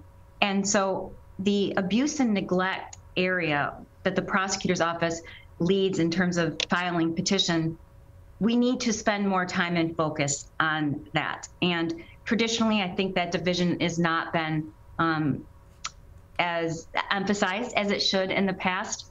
And that is a priority to me. Why? Because A, I really care about kids and every person, but B, it's common sense. Don't we want to make our community safer by putting focus and resources into children who we know are very likely going to become victims or charged with crimes as adults? That just makes sense to me as a prosecutor, as a lawyer, as a mom. That's what I think we should be focusing on. So I have spent a lot more time focused on that division and really empowering my assistant prosecutors to explore these more modern approaches to how we view children in the criminal justice system. And that involves treatment court, that involves these crossover cases where we both have a child who's been removed or is in a home where there's a petition filed and is also charged with a crime, and working together to find a solution that doesn't end with this child being detained, or proper resources and programming to address the issues. So it's really stunning to me that more time and energy and focus has not been put on the abuse and neglect docket of those kids who are in those cases, because that is really that's the epitome of going upstream and saying, what's the problem? How can we fix it? We're joined by Karen Mcdonald, the Oakland County Prosecutor, with us on the Megacast. And Prosecutor, just another couple minutes with you before we'll say goodbye today. Is there anything else that's currently being addressed by the Prosecutor's Office that we maybe haven't spoken about today, or something that would be interesting or important for our audience to know about the work that's being done by your office at this time? We've accomplished a great deal in 9 months. I pledged in my campaign to to address the racial disparity that exists in our criminal justice system. We have partnered with the University of Michigan so that we can collect data so we know who we're charging and what we're charging them with. I've given discretion for the first time in the county for many, many years to assistant prosecutors who are seasoned trial attorneys to make decisions about what makes sense for their cases and for the victims that they're advocating for. And that is something that hasn't been done before, but is important because when you're the prosecutor who is dealing with the case and you have all of the information, sometimes the right solution is not always the one that you've traditionally taken. So I've given permission, and I really emphasize this idea of looking at an individual case and doing what makes sense for victims of crime and for the defendant, and looking to an eye of how can we prevent this from happening again. And by that, I mean, when we know we have crimes that were instigated out of a mental health issue or a substance abuse issue, incarcerating for a short period of time and never addressing those issues is very expensive, but also it makes us less safe. So that area of the nonviolent crimes where we really need to address mental health issues, substance abuse issues, I'm really focusing on, because I think that's what the county deserves. And ultimately, public safety and crime prevention has a number of different roots and a number of different impacts that go into not only preventing those crimes, but addressing them and preventing them from happening again in the future or being exacerbated down the line. So we appreciate your insight, appreciate you giving us some information about your office's approach. Of course, when leadership changes, it's important to understand how that leadership's changed, because approaches change as well, and that impacts our community. So, Prosecutor, we appreciate your time. Thank you for being with us today. Thank you. Appreciate it. Oakland County Prosecutor Karen Mcdonald with us today on the Megacast. We're going to take a quick break. On the other side, we're going to be joined by Gina Kell Spehn. She is the co-founder and president of the New Day Foundation for Families Fighting Cancer. Their mission is to provide financial and emotional support for families that are fighting cancer, and they have some upcoming fundraisers, including an event coming up at a local high school football game that will be coming up this week as well. We'll talk to Gina about that and more about the organization next. You're watching and listening to the Megacast. You see certain things get reincarnated in your children. My daughter is very much inspired by my wife's artistic pursuits. So my daughter started making necklaces. She makes what we call affirmation fashion. I tell her every day that your black is beautiful. Your black is beautiful. Your black is beautiful. And if there's anything better than being beautiful, it's being smart. And if there's anything better than being smart, it's being kind. And reaffirming that every day is our method of making sure her chin never drops. My dad wasn't around, and I remember riding a bike and falling off and cutting myself, and me never just wanted to get back on it. People ask, how your children learn how to ride a bike, and you didn't. I didn't teach them. I just created an environment where they taught themselves, and all I had to do was be there.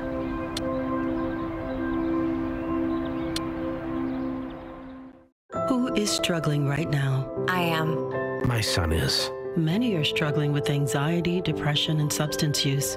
Before it becomes a crisis, reach out to MyCal, the Michigan Crisis and Access Line, for free confidential support 24/7. Available in the Upper Peninsula and Oakland County.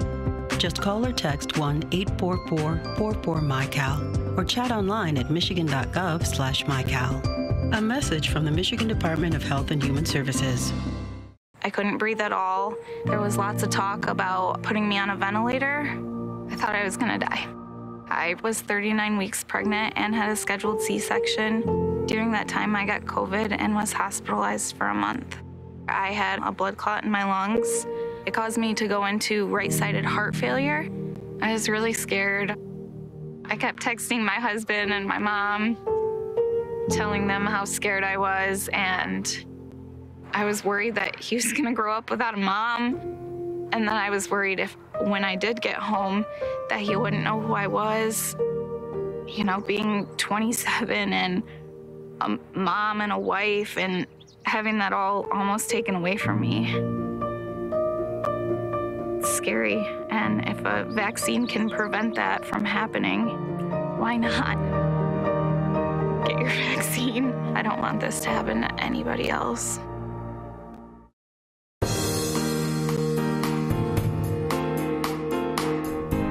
Welcome back to the Megacast. I'm Tyler Keith in our studios here in West Bloomfield Township. We're pleased to be joined now by Gina Kell Spehn. She is the co-founder and the president of the New Day Foundation for Families Fighting Cancer. Joining us on the Megacast. Gina, thanks for being with us today.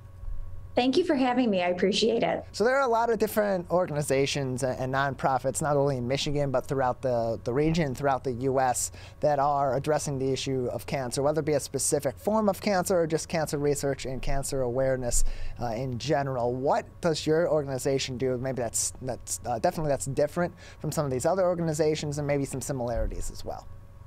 Yeah, well, we provide a lot of non-medical resources. So we're not focused on research as an organization, but what we are focused on is people. We work with families who face any type of cancer, regardless of whether it's an adult or a child in treatment. But our criteria is that the family member has to be in active treatment. They have to have children in their home under the age of 18 or a dependent. Sometimes there's college age students that are families that qualify with college age students as well. And they must be able to demonstrate some type of income loss or financial distress in order to receive financial assistance. For a couple of other programs that we have, like grocery assistance and emotional support, you don't have to have children living in your home or dependent children, but you do have to have someone in your family in active treatment. We're joined by Gina Kell Spehn. She is the co-founder and the president of the New Day Foundation for Families Fighting Cancer, with us on the Megacast. And Gina, how do families address these issues and get the help from your organization? Because I would imagine that it's already a tough enough process for a lot of these families just to deal with the medical situation as it is, but on top of that, having to navigate the financial side of things as well, dealing with the hospitals, dealing with their medical providers, with insurance, and if that's even a consideration. In some cases it's not, and they might not even know or have the means to research an organization like yours. How do they go about, or how does your organization go about finding these families that are in such financial need of assistance so that they can address the cancer issue, but also not create a new issue after they do hopefully ultimately survive their bout with cancer? Yeah, that's a great question, because it's one of the biggest barriers for us is getting access to the patients who have the greatest need. So first and foremost, we have relationships with more than 50 hospitals across the state of Michigan. So those 50 hospitals are the front line for New Day. They're social work teams primarily, but additionally nurse practitioners, oncology social workers, doctors, you name it. Anybody can be a referring healthcare provider. So those people have access to New Day. We do our very best to educate as many people within the hospital system about what we're doing and who we are. So we have pretty great relationships with about 50 of them at this point. But there's other ways to get a hold of us. There's other ways to learn about us. For those who have the means to go online and access the internet and research, you can find us just by searching for foundationforfamilies.org. That's one easy way to do it. But it's also like opportunities like this, talking to you today, getting the word out, helping people know that these resources are available to you and that you're not alone when you're going through this. So many families really, truly feel ashamed in some cases when it comes to financial difficulties. There's a lot of people who feel like they're always the ones who are giving back, and so they don't want to ask for help. But just being aware and knowing that it's private, it's confidential, and we're not sharing your information with anyone. You have access to us in a number of ways, but primarily on the front line through the hospital. But we know that they're overworked, and oftentimes it's hard to find us that way. So thank you for having us, because it really means a lot to get the word out. Absolutely. We're joined by Gina Kell Spehn. She is the co-founder and the president of the New Day Foundation for Families Fighting Cancer. Find more information about their efforts at foundationforfamilies.org, as well as information about how you can get in contact with them if your family or a loved one or someone else that you know is battling cancer or has someone in their life battling cancer and may need this critical assistance from organizations like Gina's. And Gina, you have a couple of upcoming events that will help to additionally support the cause and provide some fundraising, hopefully, as well for everything that your organization does. Tell us a little bit about what people can expect when they go to a fundraiser under the lights on Friday night at Stony Creek High School as they take on the Clarkston Wolves and also hold a fundraiser for a good cause during that community tradition. Yeah, we're so grateful to Coach Nick Merlo and his entire team. They're just such a great group of guys. Coach Merlo makes sure that his team understands what they're competing for, that as important as the game is on Friday night, that what's more important is the game of life and caring for one another and supporting our fellow neighbor. So there a couple of the players on the team have each lost a parent to cancer, so there's some, actual personal connection here. The team also had a young boy who was at Hart Middle School, and he was also battling cancer, so they're also kind of playing in his memory as well.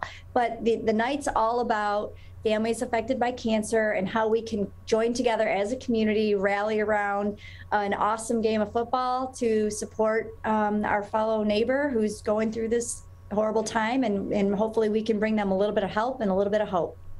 We're joined by Gina Kell Spehn. She is the co-founder and the president of the New Day Foundation for Families Fighting Cancer, joining us on the Megacast. And you also have a new series that's going on that's being joined by former Channel 7 and Channel 4 weather reporter Kim Adams, who most recently was a radio host on 98.7 FM, about conversations about useful information and dealing with the difficult situations that come with dealing with cancer, either for yourself or for a loved one or someone else that's important to you in life. How do people access these virtual workshops? What goes into each one of them, and why ultimately did your organization choose to go with Kim Adams to be the moderator and the leader of these discussions?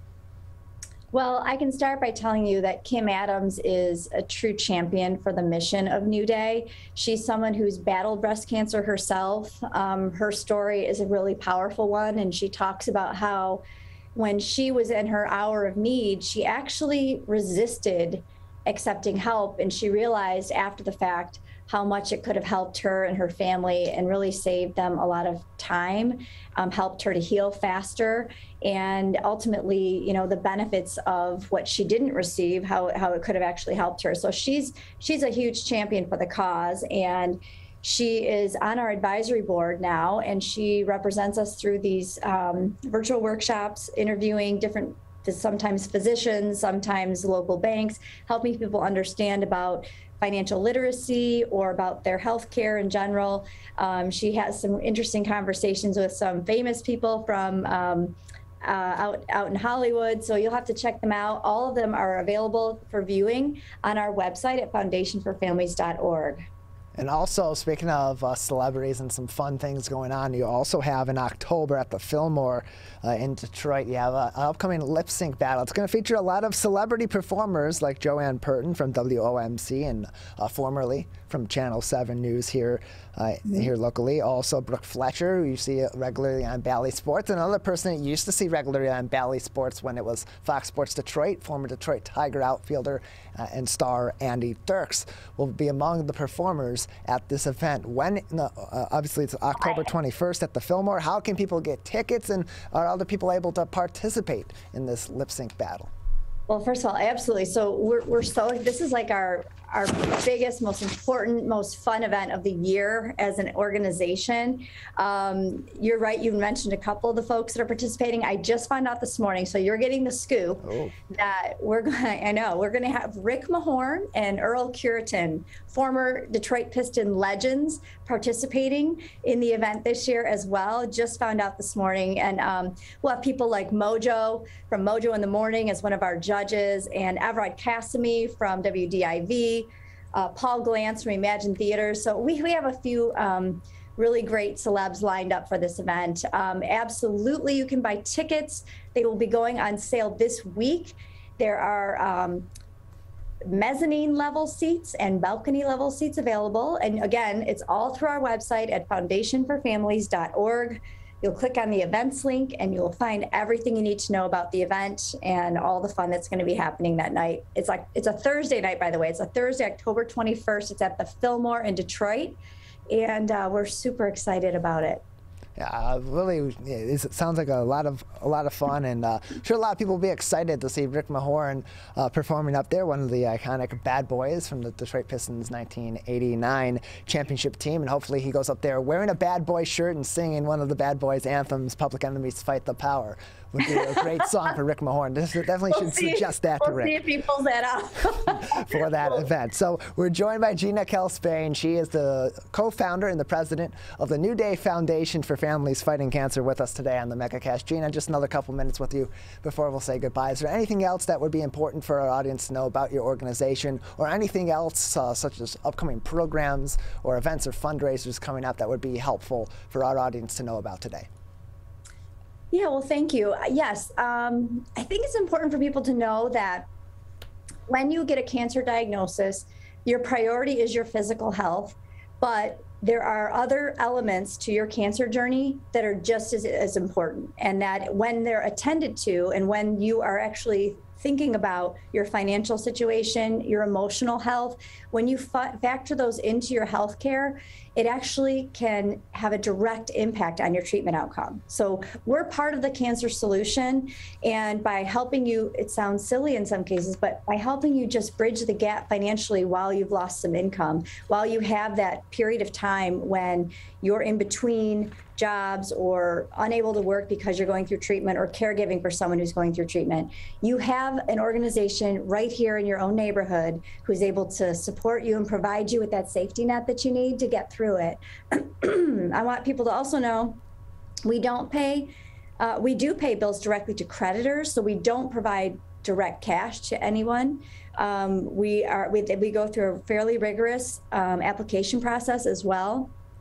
And all of this is for the good of the cancer community, and we're very appreciative of the business community also that partners with us. Kroger, for example, works with us to provide grocery support directly to families. We work with Express Employment Professionals when we need access to employment agency work. Some of our biggest sponsors are also doing work on the side with us to help us to truly create that fully rounded safety net, like I was talking about earlier. So we're grateful for our community, for the people who support us, and we're honored to be able to do this work. And we appreciate the time that we have with you today to share that. Appreciate your time as well, Gina. Thanks for being with us. Thank you. Learn more about the organization's efforts at foundationforfamilies.org. We've been joined by Gina Kell Spehn. She is the co-founder and the president of the New Day Foundation for Families Fighting Cancer. We're going to take a break. On the other side of the break, we're excited to be joined by the mayor of Southfield. One of our new partners here on the Megacast is Southfield's municipal cable television station. We'll be joined by their mayor, Ken Siver, next on the Megacast.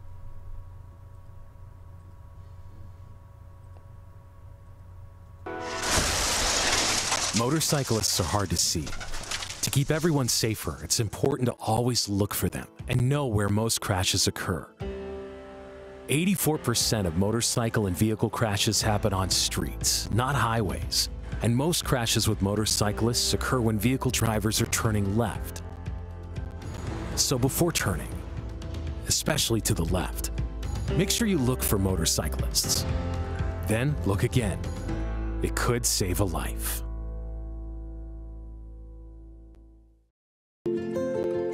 To Sophia and Gabriel.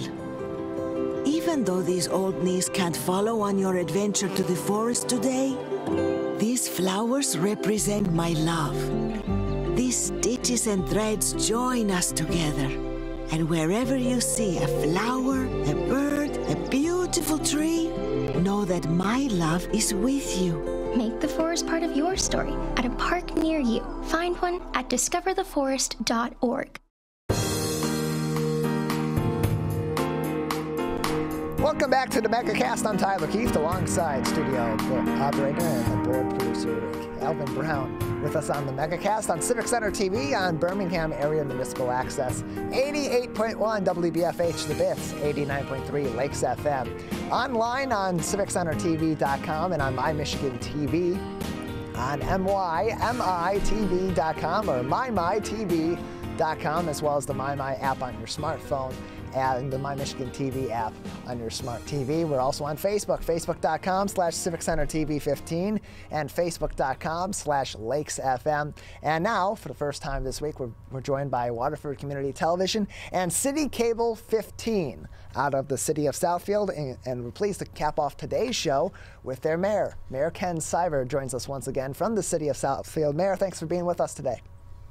Glad to be here, and glad that the network has extended to the city of Southfield. Yeah, really pleased to be joined by City Cable 15, and appreciate them joining us each and every day for our live shows from 10 a.m. to 12 noon, Monday through Friday, and give the good people of Southfield another way to enjoy this program and stay informed about what's happening not only in Southfield, but also all throughout southeastern Michigan and across the Great Lakes state. Let's start with what's going on in Southfield right now. Ken, what are some new projects or new initiatives that have been coming up in the city since we last spoke?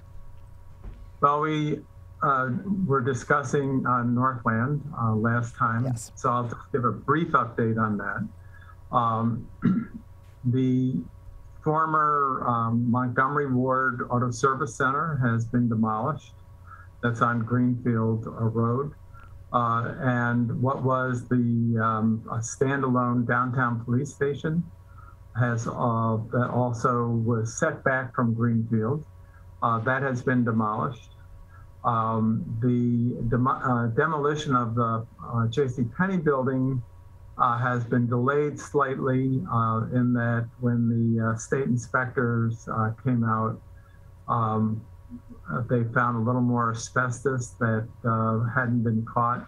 A huge amount of the Penny's building was just riddled with asbestos materials, from floor tiles to all of the plaster, the wallboard. So all of that had been removed, but they found some mastic with asbestos-containing material. So that has delayed the demolition, but things are moving along. They're also tearing up. Anybody that has a Northland history knows that there was a sea of asphalt all around the shopping center, and so asphalt is being removed as we get ready for the groundbreaking in mid-October for the first new mixed-use buildings. There'll be 5 stories with retail on the first floor and apartments in various sizes above. Mayor Ken Siver joins us from the city of Southfield. Oh, please continue on. Sorry for interrupting. No, I was just going to say that's kind of the up-to-the-minute update on Northland. Okay. So we're joined by Mayor Ken Siver. He is the mayor of the city of Southfield with us today on the Megacast. And Mayor, since we last spoke, the COVID-19 situation across the state, definitely here in Oakland County, has significantly changed. Oakland County now considered in the high rate of transmission of COVID-19 by the Centers for Disease Control and Prevention. And since we last spoke, given the COVID situation then and even the COVID situation now, we've seen some municipalities return to in-person meetings, whether it be all of them, or in some cases it's just, for example, school districts that are not affiliated with cities return to in-person meetings, but others have continued to have virtual municipal business being done. What is the case in the city of Southfield? Are your city meetings back in person, or do they continue on virtually? We had hoped that after Labor Day we would resume in-person meetings for city council, all of our boards and commissions, and the city council in August, seeing what the trends were, has extended the electronic meetings for city council and all boards and commission meetings through the end of 2021. I have to say this is extremely frustrating. I continue to see an increase in cases in Southfield, and we're hearing that these cases are the unvaccinated. So it's and we've done everything here to encourage people to get vaccinated, including partnering with Oakland County Health Division and Ascension Health to have a vaccination clinic right at the municipal building. And finally had to curtail these activities because we didn't have takers. Yet we're well over 6,400 cases in Southfield since March of 2020. It's not something we're happy about. We're joined by Mayor Ken Siver. He is the mayor of the city of Southfield with us today on the Megacast. And Mayor, we had another storm last night.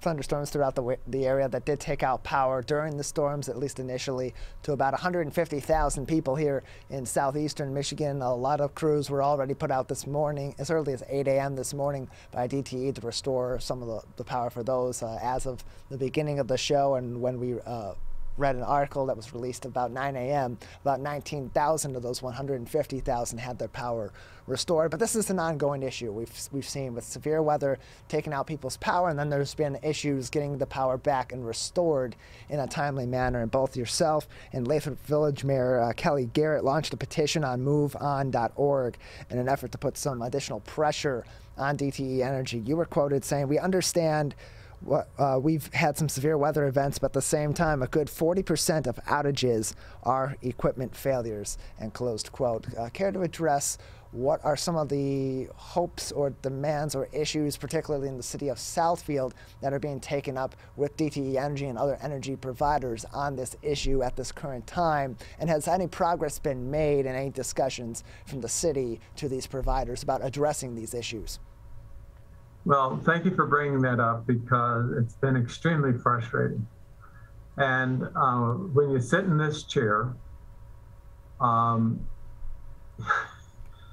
people, our residents, want the mayor to do something. And honestly, it has not been the easiest, and things have now improved, but unfortunately we had to go to a move-on petition that we plan to present to the Michigan Public Service Commission as well as to DTE. That and going on one of the local news channels to express our frustration did catch the attention of DTE. And I know I'm not going to take credit for some of the responses that have happened since. Other mayors, including Vicki Barnett in Farmington Hills, and as you mentioned, Kelly Garrett, we have really put the pressure on DTE. People to, the mid-August storm, and this was the 4th or 5th storm, major storm this summer, people were without power 8 days. That's not acceptable. Absolutely not acceptable. And we're finding, and DTE admits that they have old equipment. And so, there's a headline that was very disturbing to me in the Detroit News: Michigan among the worst states for power outages.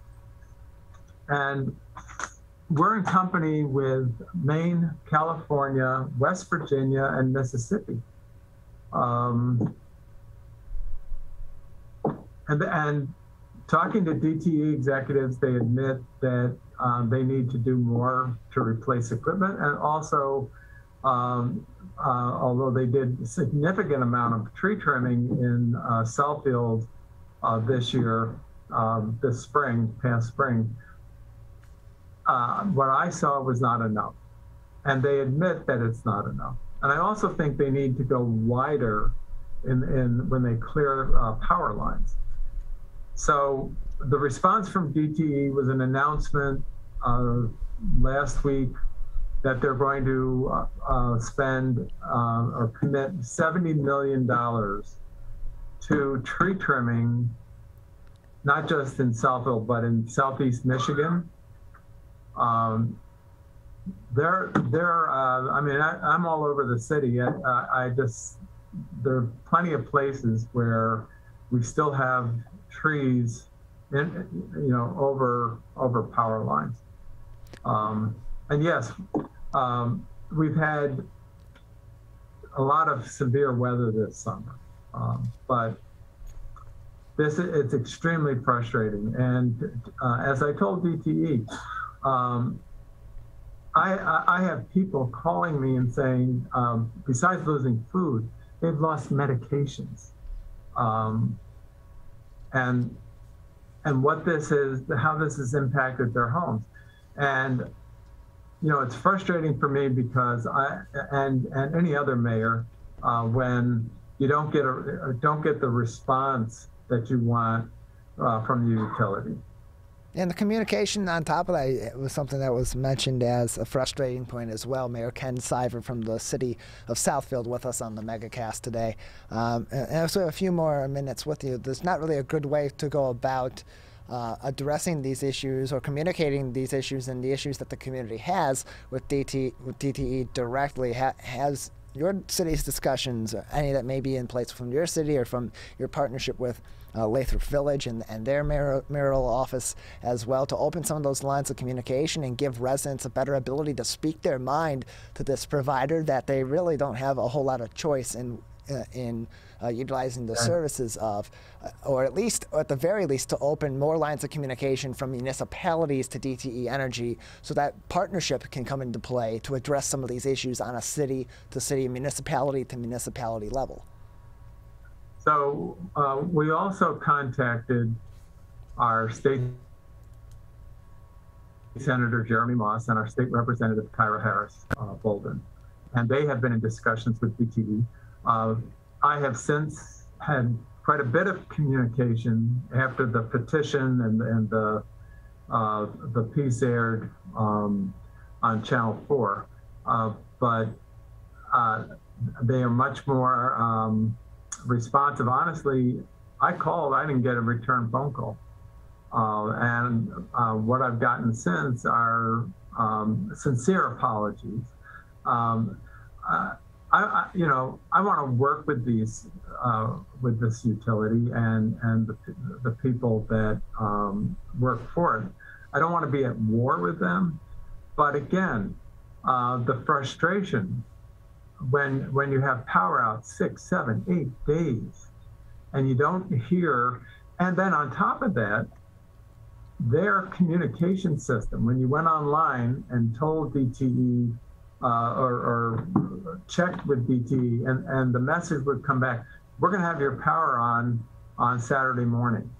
Saturday morning came, no power. Saturday, there were many messages that went out that gave people hope that the power would be restored, and those messages were inaccurate. So that also has frustrated our residents when there's not reliable information. And people need to plan. If they know that they're going to be without power another couple of days, then they're going to make decisions about their household, food, on and on and on. So DT admits that they need to improve the information system. One person told me, a DT official told me, they're just going to scrap it and start all over. Yeah, those lines of communication need to be improved, and these systems need to be improved. And if it has to happen on a municipality-to-municipality basis or through discussions openly with the communities that are affected by DTE and that particular utility, or Consumers Energy, another local energy utility, these are issues that are continuing to be problematic for people, especially as we have more severe weather, and especially as more of in-home life becomes important to out-of-home life, as we've had throughout this pandemic pandemic, with people working from home, being educated from home, and spending more time at home as we go through this pandemic. Mayor Siver, we appreciate your time. Thank you for being with us today. Happy to be there with you, and thank you very much for giving me the time to explain where we're at. Absolutely. Appreciate having you on. Mayor Ken Siver, City of Southfield. You can find more information about the City of Southfield, what's going on in your community, and how to get in contact with the mayor's office. If you have issues, for example, with DTE Energy that you'd like to address from the city level, that is at cityofsouthfield.com. And of course, you can join us each and every day on City Cable 15 now and throughout the rest of our run here on the Megacast as we continue to talk to people like the mayor of Southfield and others locally as well as regionally and throughout the state of Michigan as well. That is going to do it for today's edition of the Megacast. I'd like to thank all of our partnering stations, including City Cable 15, Waterford Community Television, Birmingham Area Municipal Access, 88.1 The Biff, My Michigan TV, and of course our flagship stations here, Civic Center TV and 89.3 Lakes FM, for being with us each and every day. I'll take a quick breath after that long list of partners and thank our crew: Calvin Brown, our board operator and studio producer; Larry Nyland, our booking producer and our master control producer for today's edition of the program; and of course all of our guests on today's edition of the show: Lavora Barnes, the chair of the Michigan Democratic Party; Melanie Ducanel from the Michigan Better Business Bureau; Karen Mcdonald, Oakland County prosecutor, joined us as well in the 11 o'clock hour. I'd like to thank Gina Kell Spehn from the New Day Foundation for Families Fighting Cancer, and of course Mayor Ken Siver for joining us as well. Find today's episode as well as all of our interviews on our website at civiccentertv.com/megacast. For those of you tuning in on Civic Center TV, we have more programming coming up next. For those of you tuning in on MyTV, Steve Latho Live is coming up next, and we'll be back here tomorrow morning live beginning at 10 a.m.